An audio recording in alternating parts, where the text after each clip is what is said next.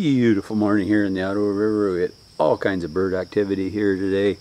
We had 3 juvenile northern flickers, we've had a pine warbler, we've had all kinds of our goldfinches, chickadees, nuthatches, all of the regular followers.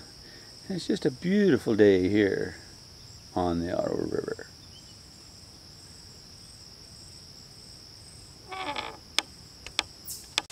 Hey, how you doing? Bob Folks here for the Gilly Glue, just out here in the shop.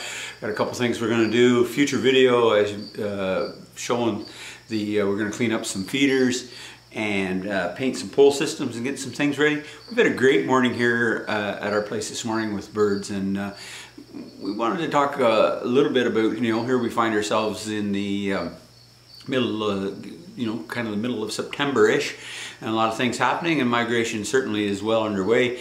What we had this morning was northern flickers in our yard, juvenile northern flickers. And the thing that I really always find interesting, people come in the store all the time and talk to us about various birds, obviously, but the flicker is certainly one that people kind of, aren't really that familiar with. And when I was younger and we first started getting into this, and in fact I was digging around for a couple of the books that I had from the 70s just to kind of see what they said, and that they originally, there are two subspecies of the northern flicker.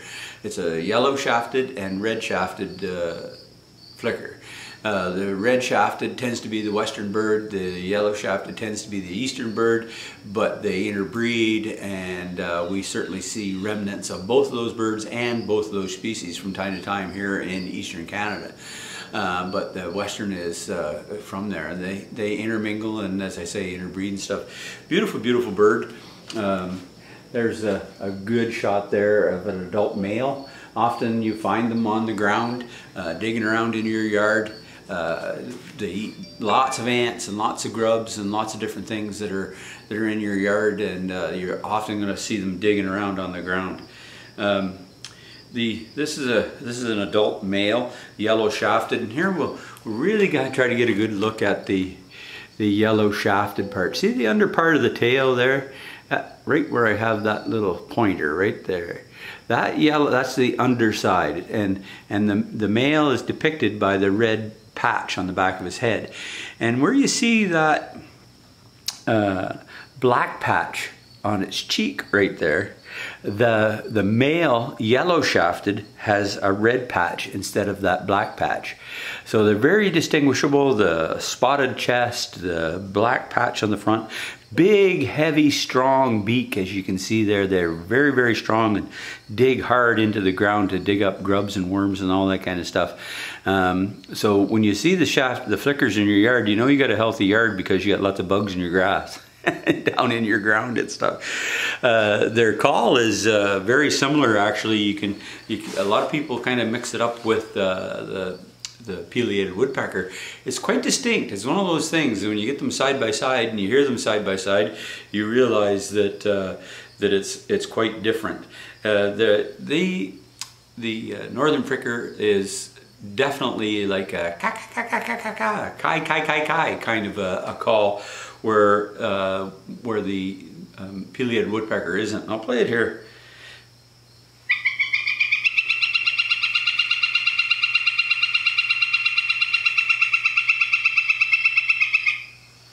We'll just let that run through a couple times.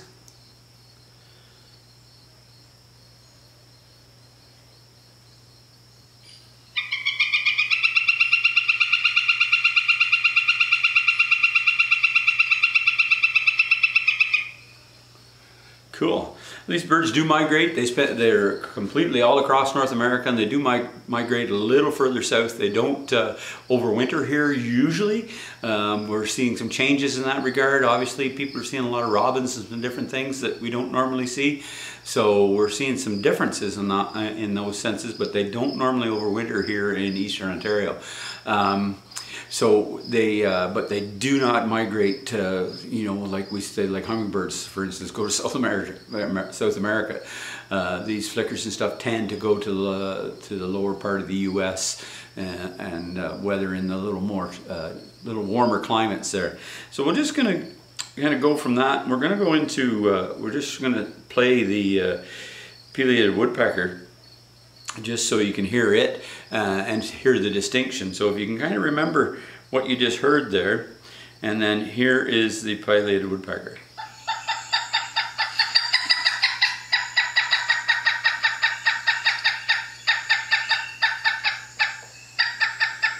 So very similar, but very different when you hear them together. That was the long call. They have a short call that's a little more outburst. So that's the one that's kind of similar to the northern flicker. Then we'll just go right back to the northern flicker and see what you think here.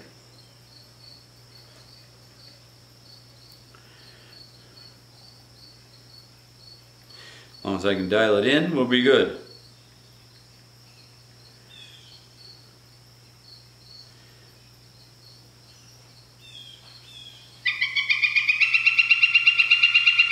Same but different. Great, great, great bird. I love this guy. They're great to have in your yard. I really enjoy having them there. Just give you some shots here. That's a male, yellow shafted. There's a yellow shafted adult flying. You can see the underside, how yellow it is, particularly if you look at the tail feathers, and look at the shape of those tail feathers. So if you see one flying, you're going to be able to depict them very easily based on that shape. If you take a look at that shape.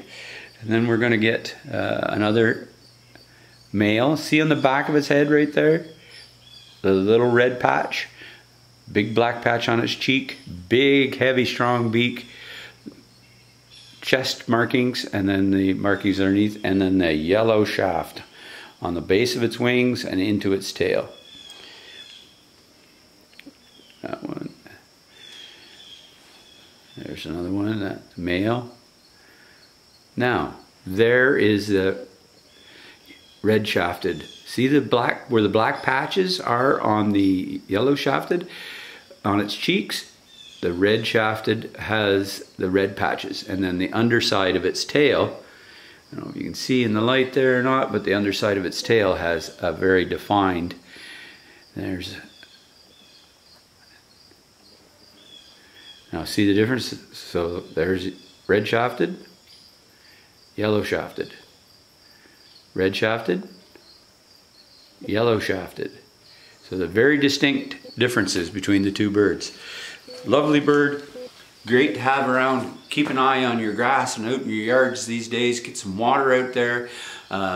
Make sure your feeders are filled. Get your future video we got coming up on air cleaning and painting some feeders, and we got an exciting thing happening too. We have a barred owl box installation that we're going to be doing here very shortly that we've made for a customer, and we got some very unique perch that we're going to put on it, so I'll be showcasing that. So stay tuned, subscribe if you're not already, and enjoy the buds. Take care.